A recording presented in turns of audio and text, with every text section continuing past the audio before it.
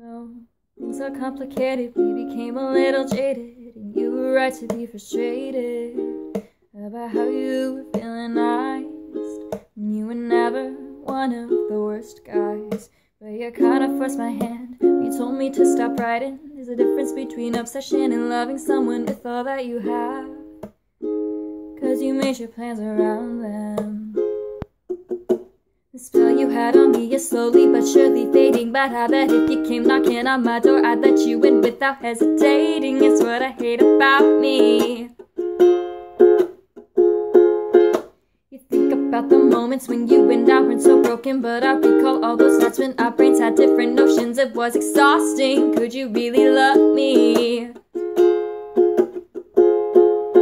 Do you talk about me in therapy? Have you had sessions when you've mentioned me so many times that you can barely breathe?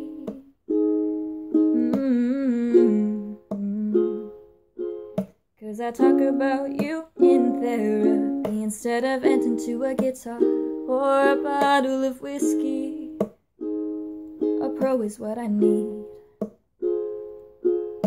I apologize already for all the songs I'm writing, but I'm so tired of feeling guilty for expressing what I truly thought when you were on the verge of giving up.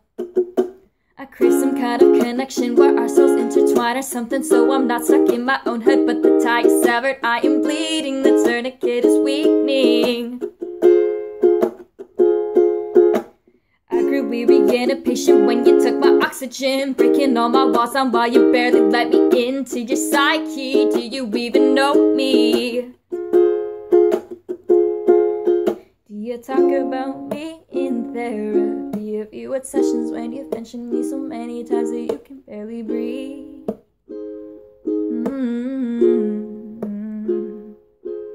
Do you talk about me in therapy? I know it's confidential, I'm just curious if you ever think about what we used to be.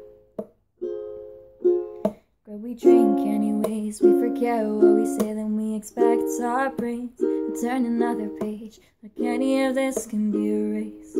It's so strange to watch someone become unrecognizable just because you're not as attached as you were before.